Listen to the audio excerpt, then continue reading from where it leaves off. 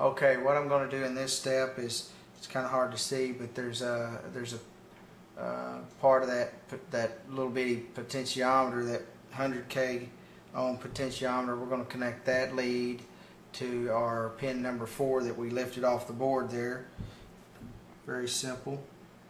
Just solder this on here, trying not to get things too hot, and that's connected. Now we'll go with this over here. Don't want to glob the solder on. If you get solder between those processor pins, you're going to be hurting. So we want to just, very little solder. It doesn't take much. There you go. Now that's done.